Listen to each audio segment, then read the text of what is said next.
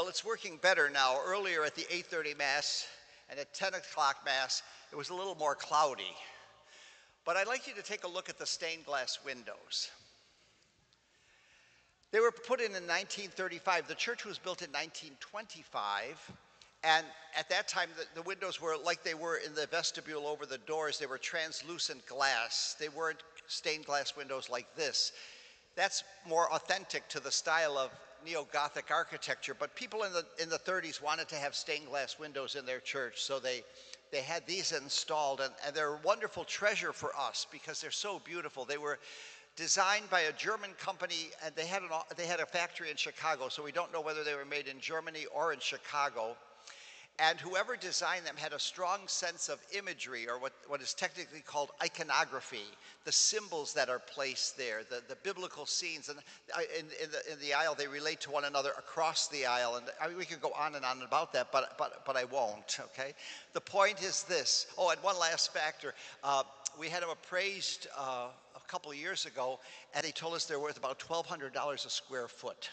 So they're a real treasure for us, and a real treasure for us to pass on to future generations. But the point of it is this, that if you were to come here at the 8 o'clock Mass tonight and look up there, all you would see would be big black panels because there's no light coming through the window, huh? Or if you go outside now and look at the windows, you'll see the plexiglass. You won't see any color. You might see a little bit of the tracery, but you won't be able to see the designs. You won't be able to see the stories that they tell or the wonderful jewel tones that are there.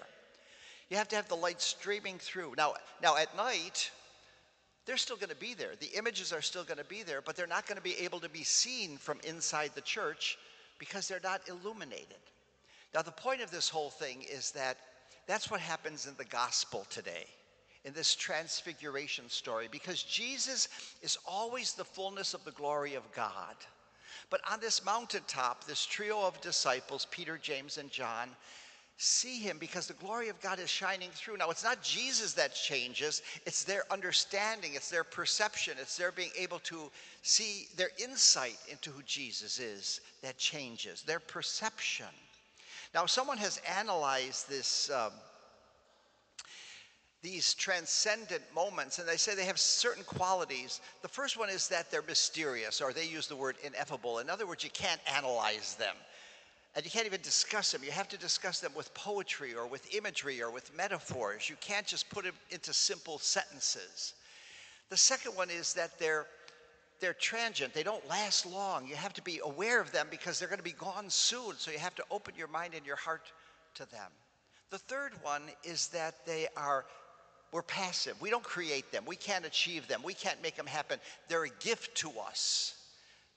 They're given to us, and we have to be open to receive them. And the final thing is that they have something to teach us. There's a lesson there. There's an insight. In other words, we never look at something the same way after we've seen that as we did before. And so what all of that adds up to is that it's a transformative event. It changes us. And that's what happens on this mountaintop. Peter, James, and John are the ones who are changed in their understanding of who Jesus is. But Jesus says to them, that Peter starts babbling as Peter always does. Let's stay here. Let's build 3 tents and let's stay here. And Jesus, as a friend of mine always says, you don't have to go home, but you can't stay here, huh? And that's what Jesus says. We have to go down. We have to go back to work. You have to go down into the valley where the work has to be done. And so that's where Jesus is sending him. And that's where Jesus sends us. You see, we come here maybe week after week, or in some other church we gather as the Christian community.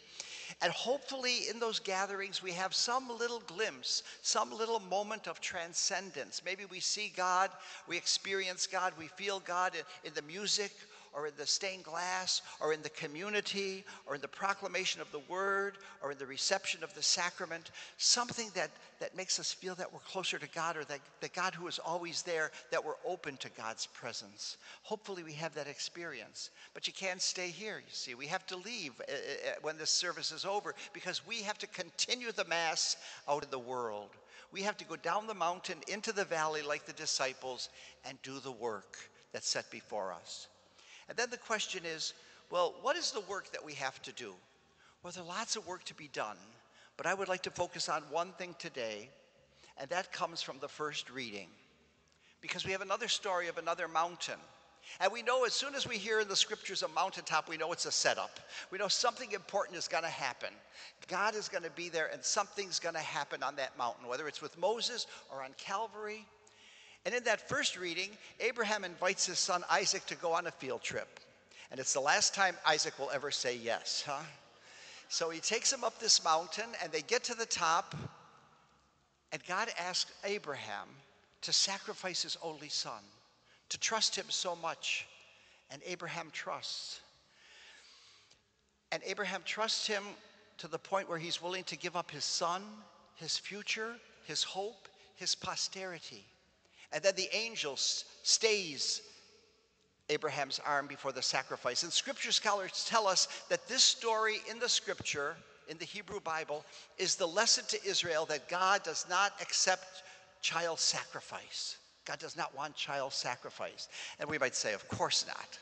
Of course, God, who's all love, does not want child sacrifice. That sounds so barbaric. It sounds so primitive. It sounds so violent. It sounds so archaic, so foreign. Really? You think so? You think it was long ago and far away? No, sisters and brothers. There are still children being dragged up the mountain and sacrificed to the false gods of our time. Children are being killed. God did not want his own son crucified, and yet we continue to crucify the innocents with a disregard for human life and human dignity, because of our lust for power, because of our materialism, because of the violence in our world.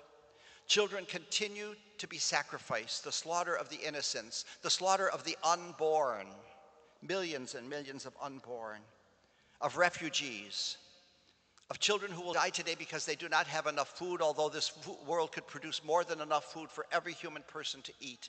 Children who will die because of dysentery because they have no access to clean water. Children who will die because of human trafficking and sex trafficking, perhaps not die in their bodies, but in their minds and their hearts, they will be slaughtered.